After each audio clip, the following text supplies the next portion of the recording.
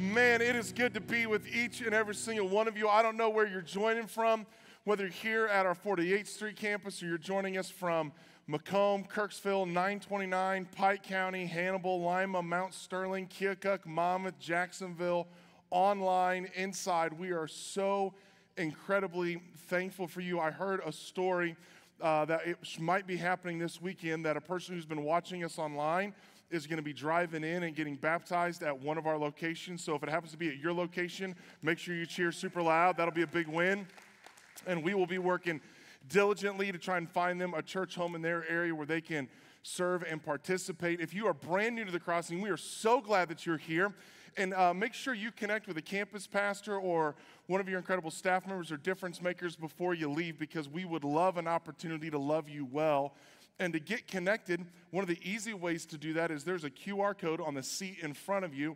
If you pull out your camera, click on that, it'll open up and it'll allow you to actually fill out some information and kind of raise your hand and say, hey, I was here and I'd love to get connected. Before I jump into this sermon series, as promised, we are getting ready to embark on a brand new sermon series starting next weekend. That sermon series is called Weeds in My Garden, a series on being honest about mental health. And we will be talking about suicide, self-harm, stress, anxiety, burnout, low self-esteem, and depression. And like I said this a couple weeks ago, I believe that these next 12 weeks of our church will be the most important messages that we will preach this entire year. There's a couple things that you can do to help us out as we get ready for that. I already mentioned the QR code, but if you click on that QR code that's in front of all your seats, and you can do this while I'm preaching, you're not going to even frustrate me. I'm going to love it if I see phones out. You can click on that. It'll pull up a link tree, and there is a mental health survey. I would love all of you to take it, every single one of you. What it's going to do, it's going to take you 30 seconds. First question, how old are you? That's easy because you should remember that, okay? If you don't remember how old you are, click 80, okay? Then after that, you're going to say, hey, are you a male or female? Super easy. Third question is, which one of these things have you wrestled with in the last 12 months? And it's perfectly reasonable for you to click none. Say, Clayton, I haven't had to navigate any of these issues personally in the last 12 months. There's some nuns at all of our locations. I want you to raise your hand and acknowledge yourself. But you can click all the ones that account for you. Then the next question is, do you know anybody who does? And then you're done. It's like super easy. But what it's going to do is it's going to help us as we prepare this message to be able to lean in, draw some information. We're not going to get like who your name is. We're not going to send you a, hey, man, thanks for being so honest about it. It's none of that stuff. We don't track it, but it'll help me help you a whole lot better. So if you like us, help us out, okay? Now, parents, during this sermon series, if you have really young kids, elementary age kids, I'm going to really ask you to do myself and the people around you a huge favor, and yourself a huge favor, and take advantage of our incredible kids programming. I'm going to ask you to do that for a couple of reasons. Now, you may have a sixth grader and you have a fuse. Take full advantage of that with your junior hires. If you don't, they're going to be fine in the auditorium. Your high school students, I'd love for your high school kids to be sitting with you in the auditorium as we go through the sermon series. I just don't want to put ideas in your really young kids' heads. I want to put you in a position to lead first before they start asking you questions. Second thing is just a general rule. Your kids will always learn better in one of our kids' environments than they will in here. I know some of you think I'm great, but I'm not that great. I cannot appeal to 5-year-olds all the way to wherever you are. It's just not going to happen. Your kid will always learn more about Jesus, and that should be your goal as a parent. How do I put my kid in incredible environments for them to learn about Jesus? Your kid will always learn about Jesus better in all of our kids' environments. And the third reason is I want you to be a good neighbor. There are going to be people who are going to be sitting around you who are going to be clinging on for dear life during this sermon series, and I don't want your kid to be a distraction from the help and the hope that they need. Is that a fair deal? Okay?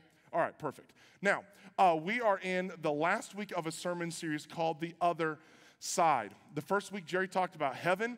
We learned that heaven is a real place, that we will be changed and freed from all of the baggage of the lower story. Then last week, we talked about hell. We learned that hell is real, that Jesus talked about it more than any other biblical writer combined. We learned that it is a forever place, and it is a place of punishment and torment. But we also learned that by God's grace and unfailing love, he sent Jesus Christ to pay the price that we could never pay. And that when you receive Jesus Christ as your Lord and Savior, you need not worry about the horrors of hell, because heaven awaits you when you die. And if you missed any of those, or you want to pick up on other sermons from the past, you can go to our website, or you can go to YouTube. Our website is thecrossing.net. Our YouTube is One Crossing. If you see this little insignia, our logo, you'll know you're at the right place. And you can always rewatch our sermons. Or if you liked one when Jerry preaches on Sunday and you want to rewatch it again on Monday mornings, all of our sermons are loaded, so you guys can take advantage of that. Or you have to be careful about this. If you know somebody that could use a particular message, it's a great way to share it, because you can just text it to them and they can just watch it on their phone when they're supposed to be working, okay?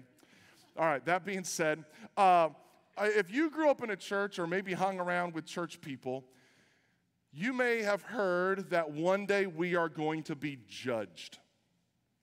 And there's a lot of misinformation about what judgment looks like. And so today, we're going to be talking about the two judgments.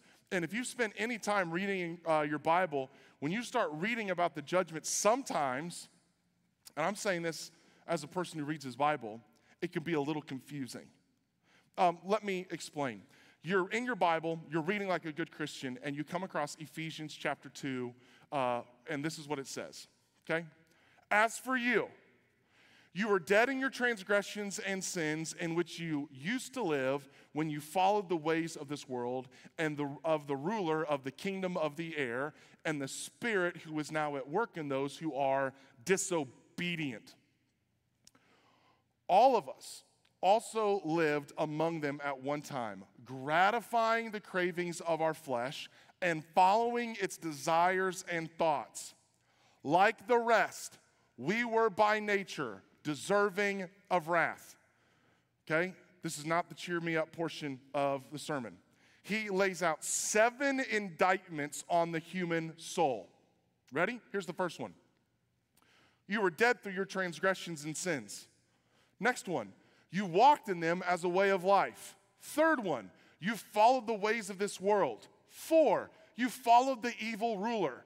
5, you shared the attitude or spirit of disobedient men. 6, we all lived by the passions of the flesh. 7, we followed the desires of the body and the mind. He is saying, you and I are in a really bad spot. We deserve wrath. Then it gets to the good part. Look what happens. He's setting the stage to say, this is how bad it is, but look at how good it gets. But because of his, this is God, great love for us, God, who is rich in mercy, made us alive with Christ, even when we were dead in transgressions. It is by grace you have been saved. And God raised us up with Christ and seated us with him in the heavenly realms in Christ Jesus, in order that in the coming ages he might show the incomparable riches of his grace expressed in his kindness to us in Christ Jesus. For it is by grace you have been saved through faith. And this is not from yourselves, it is the gift of God, not by works, so that no one can boast. For we are God's handiwork, created in Christ Jesus to do good works, which God prepared in advance for us to do. Hear me. Never doubt the expanse of God's love. If you were to take all of the love for all of humanity, for all of human history, it would only fill a Coke can compared to the ocean of God's love. We are all saved by grace, and we lay hold of that salvation through faith. It's not something you earn. It's not something we do. It's not something we create. It is something we receive. This is echoed in Titus chapter 3, verse 5. Look what he says. He saved us. This is God. Not because of righteous things we had done, but because of his, this is God's mercy. God saved us through the washing of rebirth and renewal by the Holy Spirit. So you have this huge thrust in Scripture that says God is the one who saves you. That our heavenly reward is coming from God because of us simply laying hold of what Jesus Christ did on the cross. So when you read through things like this, you're going, it has nothing to do with our works. It has everything to do with what Jesus did on our behalf. And so you've got this entire line of thinking over here, right? And then you come across verses like this. God will repay each person according to what they have done. And if you're like me, you go, uh-oh. Because if you were to track the good things that I've done versus the bad things that I've done, it wouldn't be pretty. Especially when you read that nothing is hidden from God. Everything is laid bare, and we have to give an account. I'm a good Christian, which means I can fake it. Right? Someone can be mean to me, and I can be like, God bless you. But on the inside, I'll kill you. Right? And then you read in your Bible that if a man even thinks it in his heart, uh-oh. So Clayton, help me out here. Scripture's talking about that we are saved through Jesus, but somewhere along the line, we're going to have to pay a bill. He's keeping track. The reason it doesn't sound good and the reason it doesn't sound right is because when we are looking at Scripture, we're looking at two separate things. That no matter how good I am, I can never earn my salvation. But God is also going to repay us according to what we have done. How does this work out? The reason these verses do not make sense at first glance is because they are talking about two different judgments. You and I will face two different and separate judgments. The first one is the great white throne.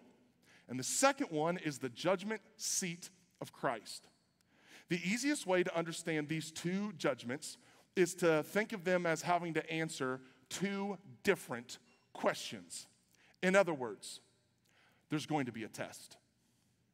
And some of you went, uh-oh. How many of you at all of our locations, you were great test takers in school? Okay. All right, now I know who we're reaching here at the crossing, okay? God bless you. You can still keep coming, okay? And I'm guessing all the rest of you, you were not a good test taker in school. It's a good thing I'm preaching this sermon then, okay? Because I'm going to give you the answers to the test, okay? Now, here's what you need to know. When I was in school, by God's grace, I was actually a good test taker. I need to not pretend like I can identify with you. I was actually a really good test taker. I was actually one of those freaks who could stay up late the night before, cram for my work, and I could walk into class and I could nail it. To give you a little perspective, when I was in my final year of Bible college, so you go to Bible college for 4 years and you get a degree in biblical literature, but you could go for 5 years, do 150 credit hours, and it basically gave you a bachelor's in theology, which puts you a long way into your master's. And going into my final 5th year of Bible college, the Crossing asked me if I wanted to be the youth pastor here.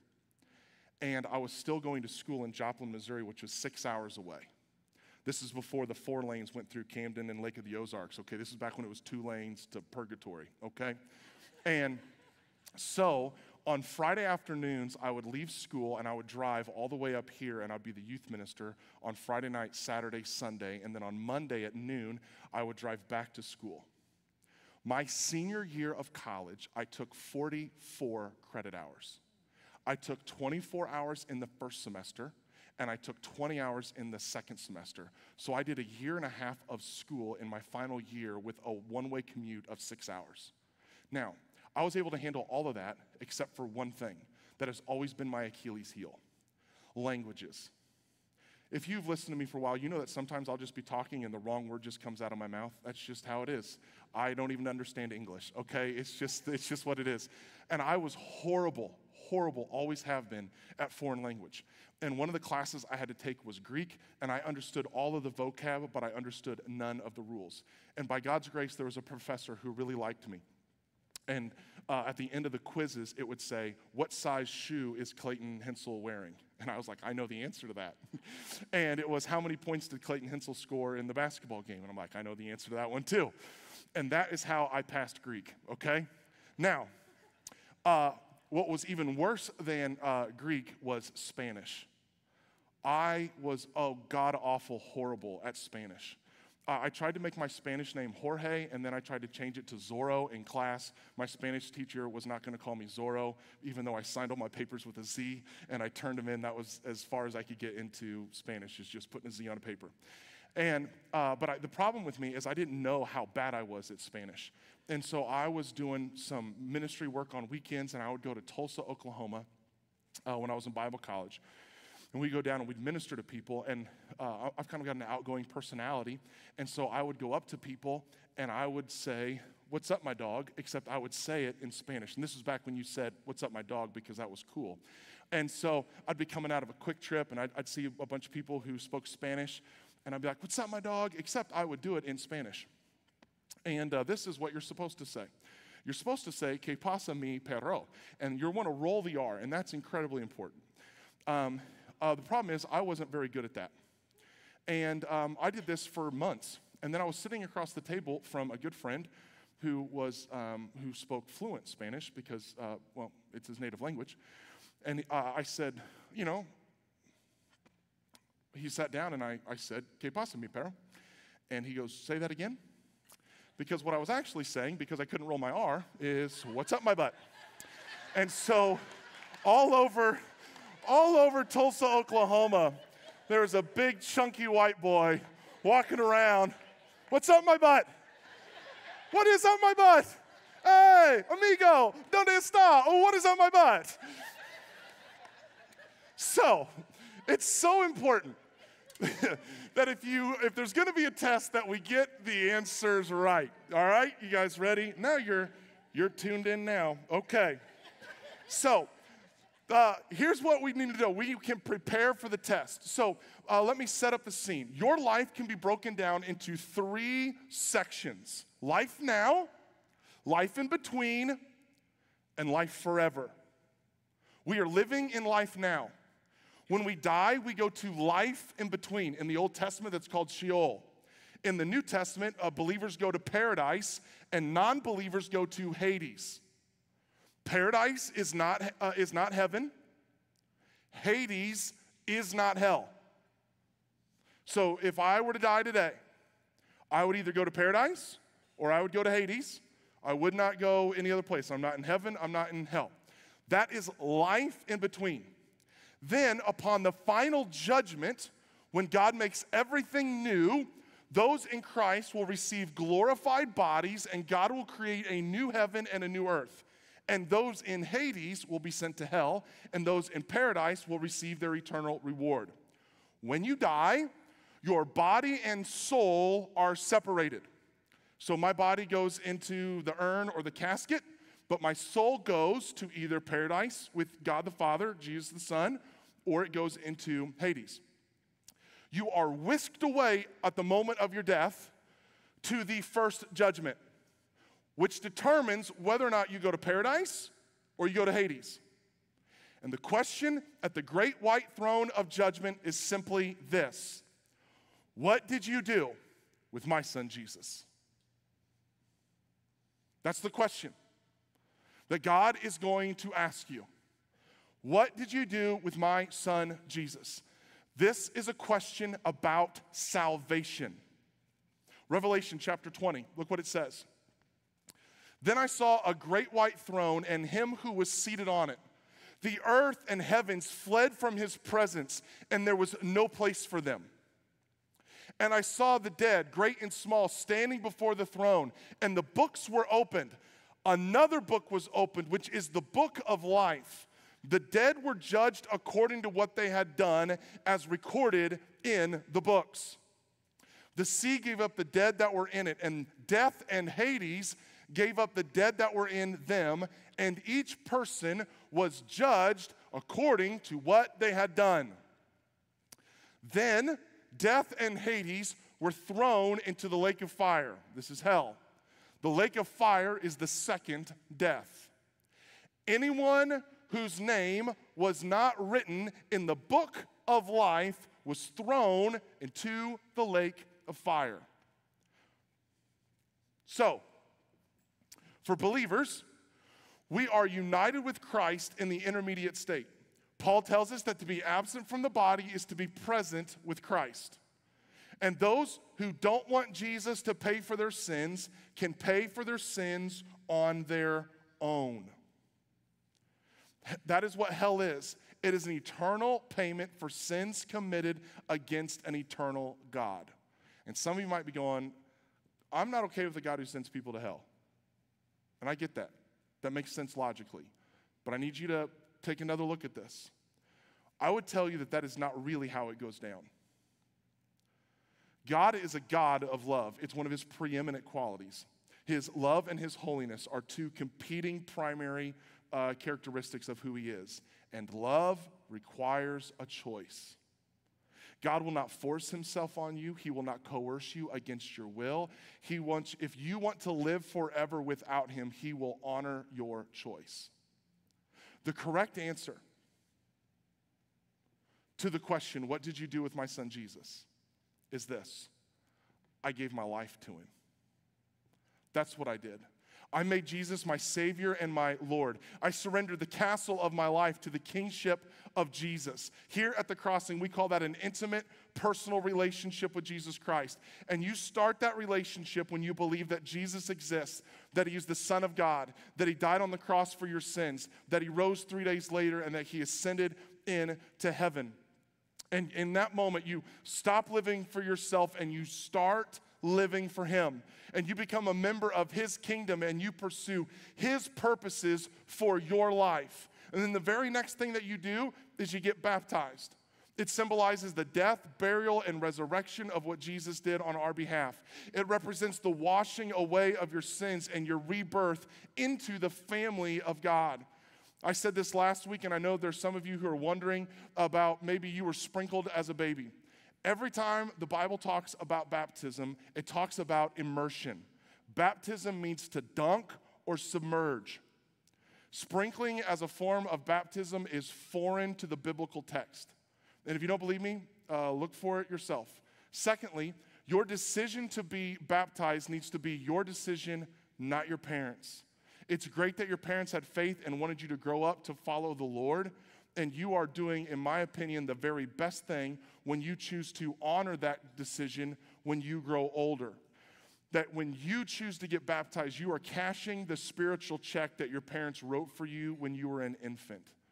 It is the natural fulfillment of their desire to dedicate you to the Lord in the first place. Now, hear me carefully. Getting baptized and not living out your commitment to Christ is not what Christ desires. Baptism does not save you. Jesus saves you. There are people in Scripture who did all kinds of good works, but Jesus says to them, "Away from me, I never knew you." It must be an intimate, personal relationship. And when you get baptized and you begin to follow God, your name is written in the Lamb's book of life. And when you die and you go to the judgment, there's all the books of all the deeds that you have done. And then there is the Lamb's book of life. And if your name is found in the Lamb's book of life, you go to paradise to be with Jesus and God the Father. And if your name is not in the Lamb's book of life, you go to Hades, and hell is your future. Then one day, when Jesus returns to earth and God creates a new heaven and a new earth, we will find ourselves at the judgment seat of Christ. This is the second judgment that we will face. 2 Corinthians chapter 5. Therefore, we are always confident and know that as long as we are at home in the body, we are away from the Lord. For we live by faith, not by sight. We are confident, I say, and would prefer to be away from the body and at home with the Lord. So we make it our goal to please him, whether we are at home in the body or away from it. For we must all appear before the judgment seat of Christ, so that each of us may receive what is due us for the things done while in the body, whether good or bad. The word judgment seat, the word there is bema. It's the bema seat. It stands for a raised platform. It's where runners would be judged or receive their crown.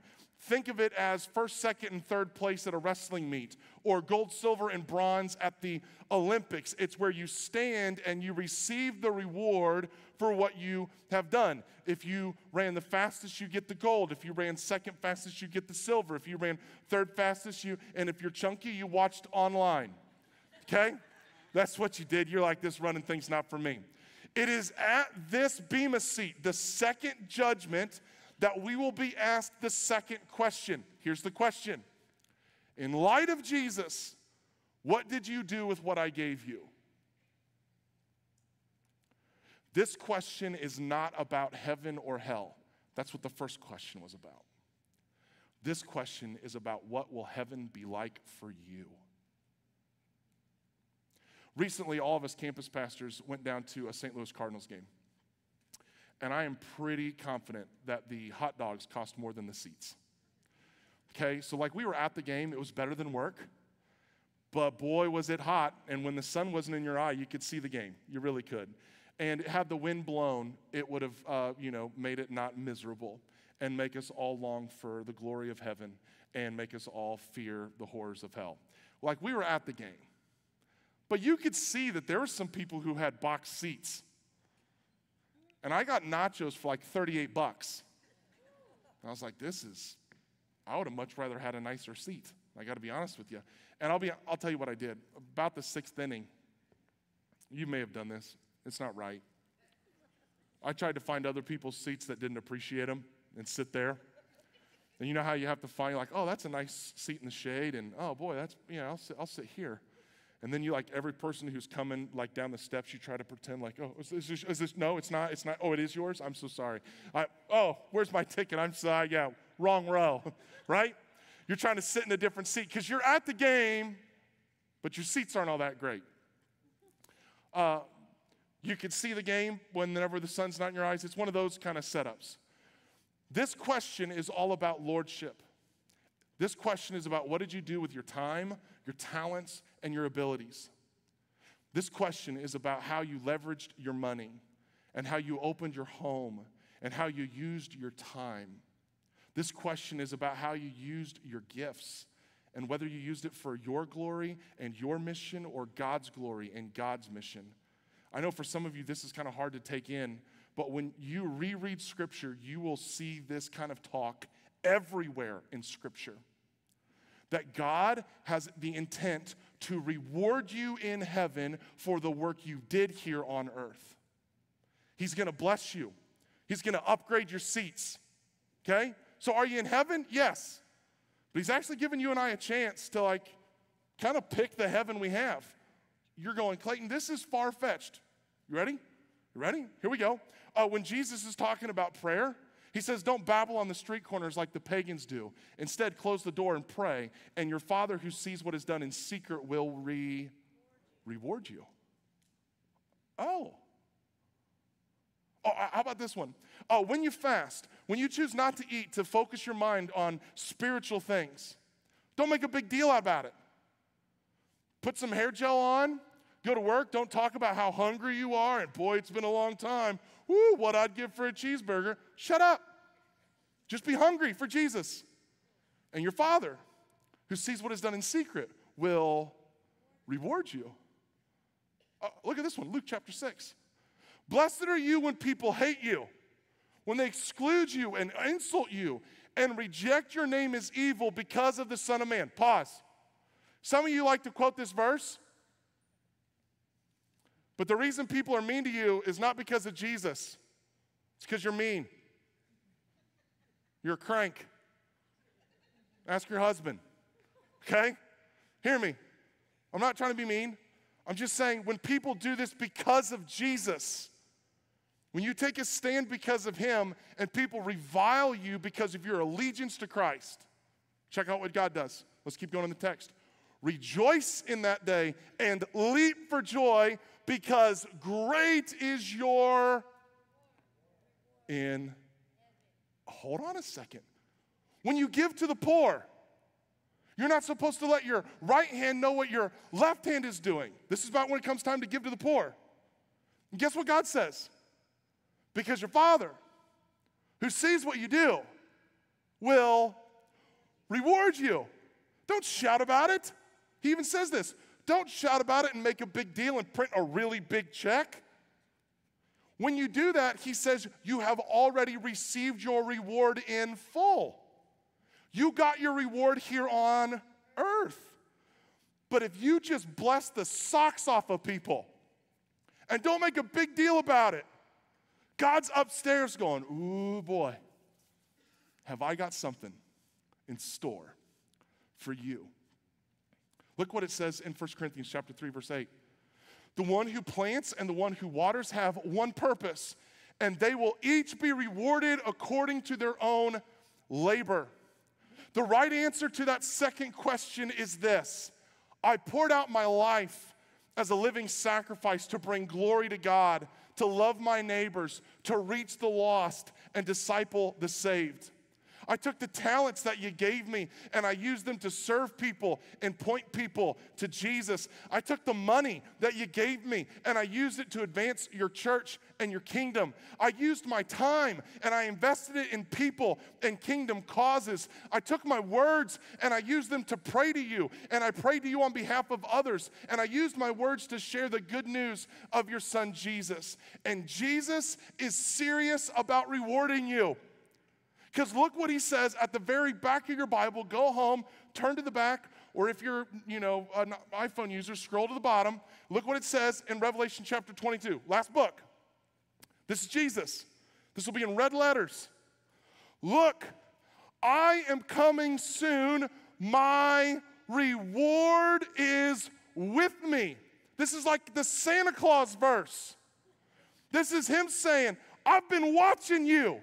Oh, you did that? I got a reward for that. Oh, you did that? I got a reward for that. My reward is coming with me, and I will give to each person according to what they have done. What you and I do matters. So let me encourage you to pour out your life as a living sacrifice. May we echo the words of Paul in 2 Timothy chapter 4. For I'm already being poured out like a drink offering, and the time for my departure is near. I have fought the good fight. I have finished the race. I have kept the faith. Now there is in store for me a crown of righteousness, which the Lord, the righteous judge, will award me on that day. And not only to me, but also to all who have longed for his appearing. God takes note and is planning on rewarding every act that you and I did to advance his cause and his kingdom. He is going to ask you, what did you do with all that I gave you in light of Jesus' sacrifice on the cross? And I want every single one of us to be ready to answer that question. We're moving to a time of decision.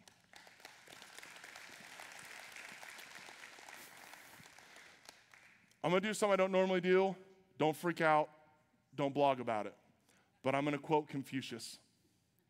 And I know that quoting Confucius in a church setting is a little weird. But this is one of my favorite quotes. Like, I think about it all the time. This is what he says. Every man has two lives. And the second one starts when he realizes he only has one. Every man has two lives. And the second one starts when he realizes he only has one. There are some of you right now who have never started an intimate personal relationship with Jesus Christ. Maybe you're brand new to the crossing. Maybe somebody brought you. Maybe somebody's been praying for you. I don't know the specifics of how you found yourself here listening to this moment right now, whether in this room or watching online. But Jesus Christ died on your behalf, not just to save you from hell, but to also give you new life in him. We read at the very beginning of my message that you were created by God to do good works, which he prepared in advance for you to do. That there is an aspect of your life that you will never fully understand, that you will never fully appreciate until you are in relationship with him. That there is this spiritual potential that lies dormant in each and every single one of us. Your God-ordained created purpose is only found in Christ. And if you are here listening to this message today and you have never started an intimate personal relationship with Jesus Christ, I want to encourage you not to put it off any longer. Maybe for the past 2 weeks you've heard about being baptized and you've never been baptized. I want to encourage you not to put that off any longer. And in just a few moments, the people around you are going to stand and they're going to start singing, and I'm going to encourage you to come up here to the front. There's going to be a pastor over by the baptistry who would love a chance to answer some of your questions and talk to you about what it means to have an intimate, personal relationship with Jesus Christ. To the rest of you in the room, those of you who already have a relationship with Jesus Christ, the second life begins when you realize you only have one. So how are you going to spend it? I don't know how much time I have left. I don't know how many sunrises I'm going to see. I don't know how many more sunsets I'm going to get to enjoy. You don't either. This is the only one we have. This is the only life that we get to make a difference. This is the only life we get to be on mission and to glorify God in helping people find a relationship with him. And what I want to encourage you to do is pour yourself out. If you're not serving, start serving. If you're not giving, start giving. If you're not reaching, start reaching. If you're not discipling, start discipling. Go, God, this is the one life that I have. And the incentive inside of this is not only are you honoring what Jesus Christ did on the cross by living as a living sacrifice on his behalf, but God is taking note of what you do, whether big or small, and he has every expectation of rewarding you. And I don't want any of us to play it safe when it comes to the rewards of God, because God is described as the ultimate gift giver, and I don't want any of us to miss out. Would you guys stand with me? Heavenly Father, move in this place. Stir something up in each and every single one of us. Do a work that only you can do. God, in areas where we are clinging more to the ways of this world than to your Son Jesus, convict us and strengthen us and give us the ability to let go of the things of this world and take fully a hold of you, of your word and your spirit and your promises. God, help this church in all of its different locations all across this region be full of people who are unashamedly and unapologetically on mission for you. God, help us to be a church that when you look down from heaven, you can't help but smile at how we are trusting in your promises. In your name I pray, amen.